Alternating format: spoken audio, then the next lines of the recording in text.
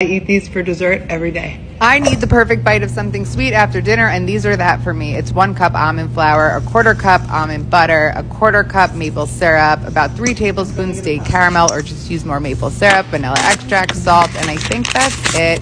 And then I took my favorite chocolate, the Simply Dark chocolate from Hue Kitchen, and I chopped it up instead of using chocolate chips, and I put that into the bowl. I mix it up, and I make sure I have the perfect Play-Doh-like consistency. Then I add oat flour, which absorbs the added moisture and allows you to make bars out of it. And this is the fun part, and here's where you see my love for being in the kitchen come through. I rolled it between 2 pieces of parchment, cut the bars. I cut the slab into bars, I guess, and then I decided to wrap one individually with parchment, and it's very nostalgic. And then I use my kids' Loom, those little rubber bands, and I store them in the freezer. I eat 1 to 3 every night, and they are so good. So good.